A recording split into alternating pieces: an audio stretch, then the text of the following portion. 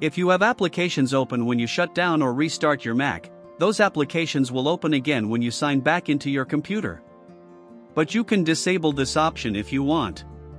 In the System menu, choose Shutdown or Restart. There's an option to reopen Windows when logging back in, which is on by default with this option turned on if you shut down or restart. When you sign back into your account,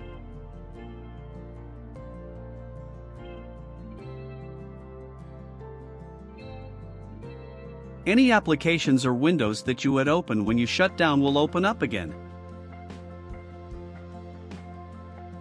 If you shut down or restart but turn this option off,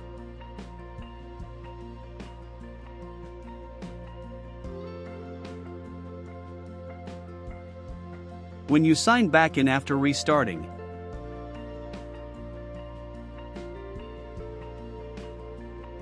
those windows and applications will not open again.